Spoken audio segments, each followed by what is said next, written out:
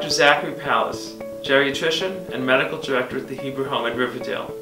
One of the core principles of geriatric medicine is the ability to treat patients in place and avoid hospitalizations. Here at the Hebrew Home, we have an innovative new technology to treat CHF in an unprecedented way.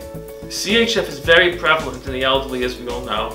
In fact, 1 in 10 patients over age 80 have CHF. It's a chronic condition and is a major cause of ER visits and hospitalizations in the elderly. The RiverSpring technology allows us to effectively measure lung water volume. A radar beam travels from the front of the chest to a receiver in the back of the chest, and the radar beam actually measures the total lung water volume. This allows us to know how much fluid is in the lung, and we're able to compare that with prior readings to determine whether or not a patient is retaining fluid.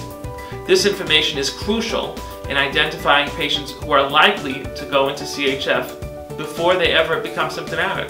RiverSpring Rehab at the Hebrew Home at Riverdale provides an opportunity for the greatest recovery.